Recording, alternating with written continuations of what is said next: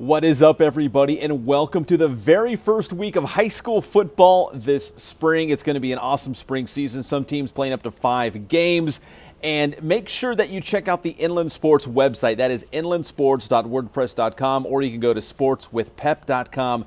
It'll take you to the same exact spot, the same website. We're going to have a list of all the games each and every week. We will update those posts on the website with all the final scores each and every week. So please check that out as we keep you up to date with the very latest of high school football in the Inland Empire. And again, it's very exciting times with this spring season. A lot of teams, again, kicking off this Thursday, Friday, Saturday, depending on what league you're in. We have games on Thursday nights at 7, Friday nights at 7, Saturdays at 10 a.m., and Saturdays at 5 p.m. So we're going to be loaded with football coverage coming your way for the next 5 weeks. Now, you can tell we are not in the studio this week. We will be back in studio. Everything is fine. We're all healthy and safe. Be back in studio just like normal come next Wednesday as we break down the first week of the high school football season and also look ahead to week 2, some of those big matchups coming up. And speaking of those big matchups, let's take a look at some of the big games that we are looking forward to this Thursday, Friday, and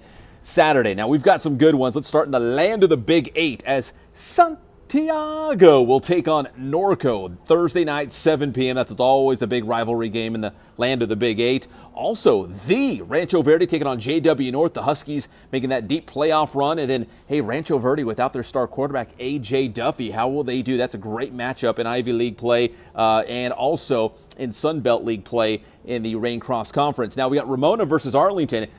Ramona, the previous season, all the way back in 2019. Remember, the Rams went all the way to a CIF championship game. They will take on the newcomers to the River Valley League, that is Arlington. Heritage, they will travel to Murrieta Valley on Friday night. The Patriots were scheduled to kick off the Adam Contreras era in the Menifee Bowl against Paloma Valley, but that one did not happen because of safety protocols inside the Paloma Valley program. And then the same thing for Murrieta Valley. They were supposed to kick off Southwestern League play against Temecula Valley. Same thing for the Golden Bears. So Heritage and Murrieta Valley both had an open spot, so they decided to play each other on Friday night, and that is a fantastic matchup, two of the top programs in our area. Speaking of the Southwestern League, this game will go a long ways in determining the Southwestern League champion. Chaparral taking on Vista Murrieta, also Friday night at 7 p.m. because the Southwestern League is a Friday night at 7 p.m. league this spring season. And then this spring season, the Citrus Hill Riverside Poly game is a Saturday at 10 a.m. game because the Mountain Pass League is a 10 a.m. Saturday league this spring season. I hope that makes sense as these different leagues are slotted into different days and different time slots. So those are some of the big games we're looking forward to in Inland Empire High School football this upcoming week. Now, good news, too, that San Bernardino County and Riverside County both entered the red tier. So that means the case rate is below 7, and those high-contact outdoor sports like football, like water polo, are no longer required to do weekly testing. I know there's a lot of football coaches out there. They understood they had to do it for safety reasons, but it was also very time-consuming. So now they can legally not have to test each and every week for those high-contact outdoor sports like football, high school football. So let's take a quick break here on this abbreviated version of the Inland Sports Show. Again, we'll be back in studio come next week. When we come back right after this very short commercial break, we'll talk some CBU women's basketball. We'll be right back.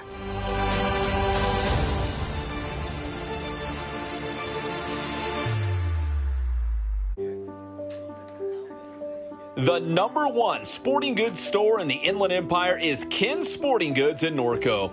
Whether you need new uniforms for the entire team, a Letterman's jacket, or new cleats for the upcoming season, check out Ken's Sporting Goods.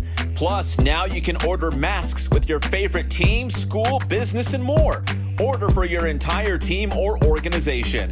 Visit kensportinggoods.com for more information and for the latest on the big sales. Make sure to follow Ken's Sporting Goods on Instagram and Twitter. So if you need team uniforms or sports gear, there's only one place to go in the Inland Empire. That's Ken's Sporting Goods.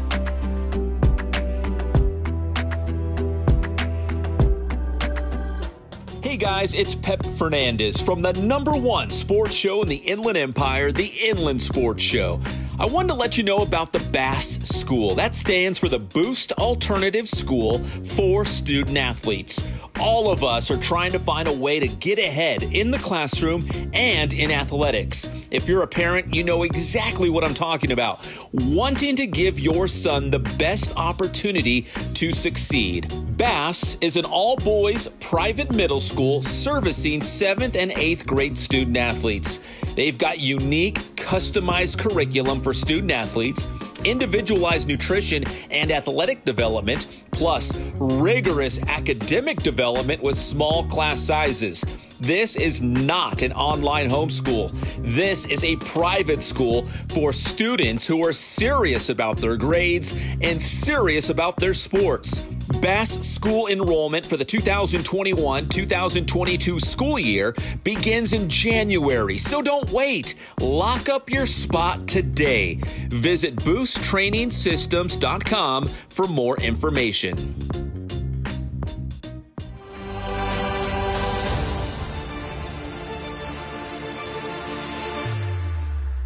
And welcome back to a very abbreviated Inland Sports Show, and a big thanks to our awesome sponsors, Kin Sporting Goods and Boost Performance Training. Shout out going out to the California Baptist University women's basketball team, your regular season WAC champions, and also your Western Athletic Conference tournament champions, as CBU is still undefeated on the season. A perfect 24-0 on the year, and then a 27-game winning streak dating back to last year. So CBU is on a roll that is unmatched. The last time a team did something like this, it was a little program called UConn. So they're up there with some of the women's basketball heavyweights. So congratulations to them on that WAC championship. But again, they are in year 3 of a 4-year process of going to Division I, full-fledged Division I. So they were not eligible for the NCAA tournament, the big dance, March Madness. They should be there. But right now they are going back to the WNIT.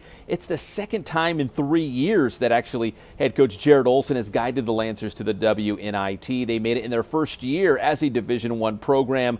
They lost their first-round game, but now CBU looking to not only win that first-round game, but maybe even make a deep run to that championship game in the women's NIT. It all starts on Friday in the Fort Worth region in Texas, as the Lancers will open up against the University of New Mexico. Congratulations to California Baptist, and best of luck to the Lancers as they make a run towards that WNIT championship.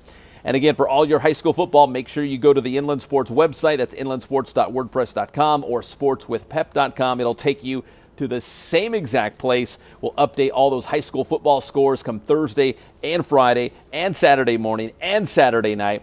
Get you all the scores and also look ahead to the following week, as we will be back in studio for the Inland Sports Show. My name is Pep Fernandez. Take care. God bless you. We'll see you next time.